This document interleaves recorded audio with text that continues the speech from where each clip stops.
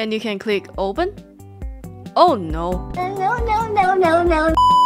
Hello guys, this is Moe Bun. Today I'm going to make a tutorial, and in this tutorial I'm going to teach you how to import every texture into the latest Vroid version, which is the Vroid stable version. And in the end I will give you some tips for importing textures and mention some great features that you probably want to use in the stable version of Vroid.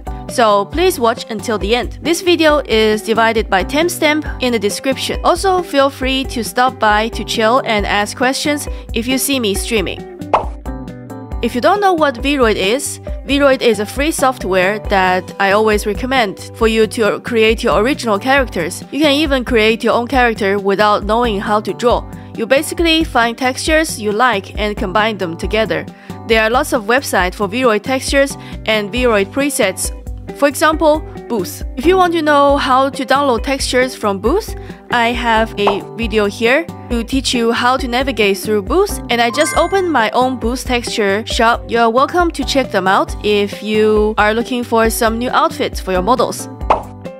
So after finding the textures and materials, what you need to do is to import them into your own Vroid models. I will show you how to import every texture into the new version of Vroid, so you can create a 3D model without the drawing skills. So for this video, I've prepared a folder for example materials, and it's here. You don't need to save them in exactly same place. For example, I just saved them on a folder on the desktop. If you want to use the textures permanently, you probably want to save it in a place where you don't want to delete them, probably together with your Vroid file. These are the textures I save.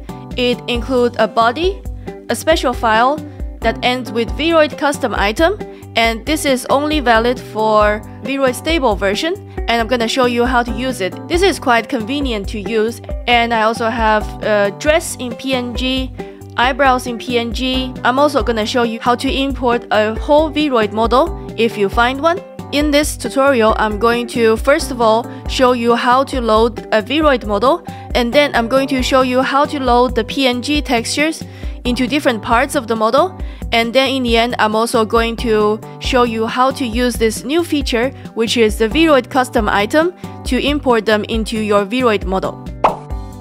What you need to do to import a Vroid file is to click the open on top right corner, then navigate to the folder where you save the Vroid file. It's a bit different from the beta version because in the beta version you have to save the Vroid file exactly in the Vroid folder, but with the stable version of Vroid, you can save your Vroid file anywhere. Vroid can only open .vroid file. It cannot open a VRM file. You have to ask for the .vroid file to open them in Vroid. So you just simply need to click it and say open, and now the Vroid is going to open the .vroid file. And this is how you import a Vroid model. A few moments later. So now the file is loaded. With this file, you can already come to the export as VRM for your use. First of all, I got a body.png. When you get a body texture, you need to come to the body tab, and then you click edit texture on the top right. Here you can see that this is the original texture that comes together with the Vroid model that you imported. So if you want to add a new skin texture, the practice that I think is really useful for me, when you want to add a new texture, you make this original texture invisible by clicking the eye over here. The original skin texture is gone, and then you click on the add, and then now you see there's one extra layer that's called layer 1, and now you right click and say import, and you need to navigate to the folder where you keep your textures. So in here I need to import the body, and I say open. Now you see texture is loaded into the model. I can give you a false example, and you accidentally import the dress that you have. Then the dress texture will map out as if it's a skin. When I import a new texture, I will save it as a new item. But when you just want to work around on this texture, you can override the existing texture.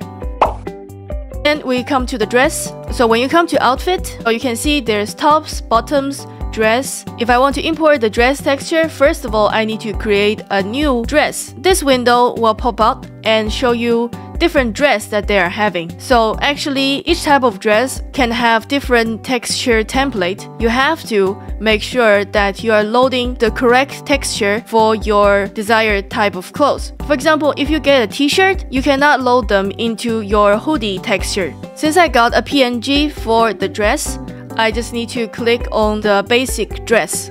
Now the Vroid created me a dress, so I go to edit texture. As usual, I create a layer by pressing on plus, and then I right click and say import. Then I click on the dress and I click open. Now you see the dress has imported into my Vroid model, and I need to hide the one on the bottom. Okay, so this is how I import the clothes. You can import the rest of the clothes in the same manner. I'm also gonna import shoe just for example. And when it comes to shoes, you need to first of all go to the shoes tab and then create new. For example, sneakers and boots are having different texture layout.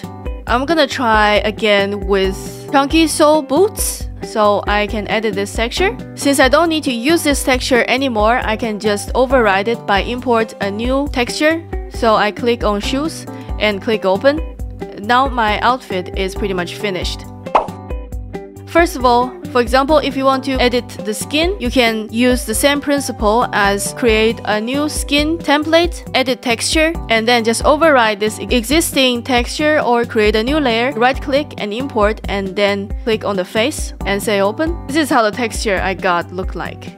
And if you want to, for example, override the irises, I hope it doesn't scare anyone. To override the irises, you just hide what you already have, hide everything, and then create a new layer, and then import the iris from here, and you can click open. Oh no.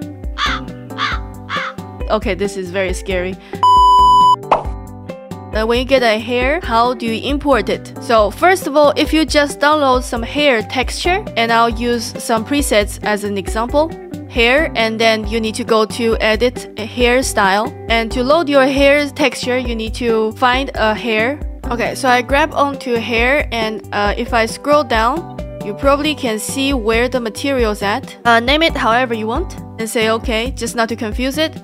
And now you need to untick the main color and the highlight color so you can import your own texture, and you click edit texture. After you open the material texture editor, you can create a new layer and then import the hair texture that you got. So I click open. This is how it looks in the model.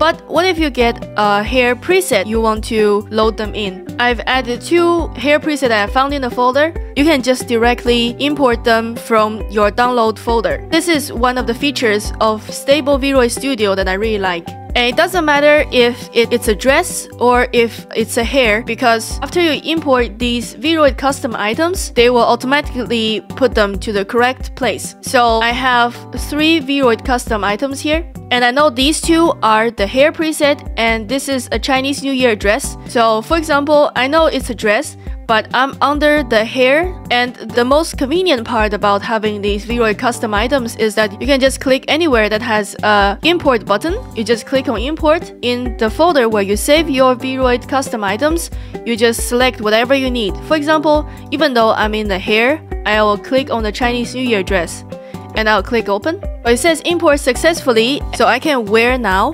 It will automatically direct you to where this item was exported from. Because I see there's an import here, I just click on import and I'll click one of the hairs. And as you can see, it's automatically directing me to the hair, and it's a part of the extension. So if I click on wear now, and this is the item that I have just imported, and I can import the last one here. So this is really convenient when you get a Vroid custom item and you don't know which part it is belong to. You just need to import it into Vroid, and Vroid will figure it out for you. The only disadvantage is that you cannot use these Vroid custom items in the beta version, but you can use the PNG files in Vroid beta version.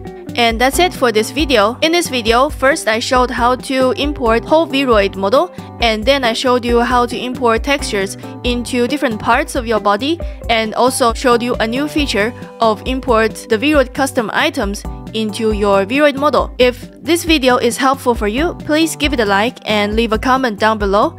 And also, if you want to have some suggestions or you have more tips to share, please leave a comment as well. Please subscribe to this channel for more videos like this. You can also support the content by joining this channel's membership.